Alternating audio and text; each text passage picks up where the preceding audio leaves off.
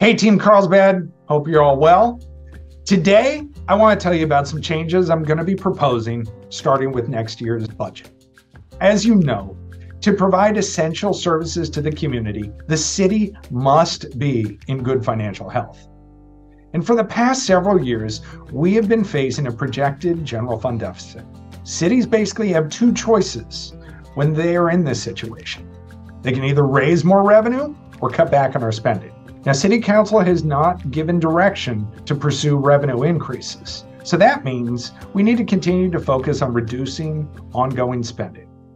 Now, this is not new. We have known expenses were increasing at a higher rate than revenues for the last few years.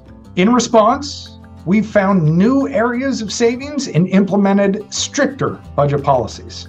Most recently, departments have found ways to reduce expenses an average of around 2%, while at the same time inflation was 6 to 8%. And we've been able to hold the line on spending even after absorbing over a dozen new programs in response to City Council priorities, new regulations, and other needs that have come up. So here's where we're at. Because of this work and revenues coming in higher than expected, we have pushed out when the deficit will first appear, but it's still there. And the efficiencies can only get you so far. The next step is to start looking at where we might be able to reduce the level of service we provide, which in turn means reducing staffing levels. Now, it's no secret that the city of Carlsbad is known for providing an outstanding level of service. And let's face it, that's a big part of why people love living here. So when we think about reducing services, we want to start with areas that would have the least effect on the community. That's why the first thing we looked at is unfilled positions. Now, for the past year, we've carefully reviewed all vacancies to determine whether each one absolutely has to be filled.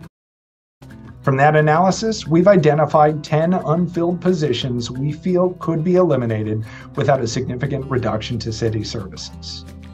Then the next thing we need to look at is internally facing services, reducing organizational programs that are no doubt very valuable, but cannot be sustained within the budget we have. From this analysis, we've identified a small number of filled positions that will be recommended for elimination in next year's budget. The people affected have already been consulted, and none of this would go into effect until July 1st of this year. I want to make something really clear though. There are no easy decisions when it comes to these type of reductions. As hard as this is, I feel fortunate that we have time to be thoughtful in how we reduce spending and to give those affected time to find something new. Now, I've summarized this in a memo to City Council, and ultimately, City Council will make the final decision when it approves the budget this June. But I did want to let you know my thinking and be transparent about where we are in terms of finances. Again, these things, they're not easy, but that's why as a team, we'll get through this. So thank you, be kind to one another, and I'll see you again real soon. Take care all.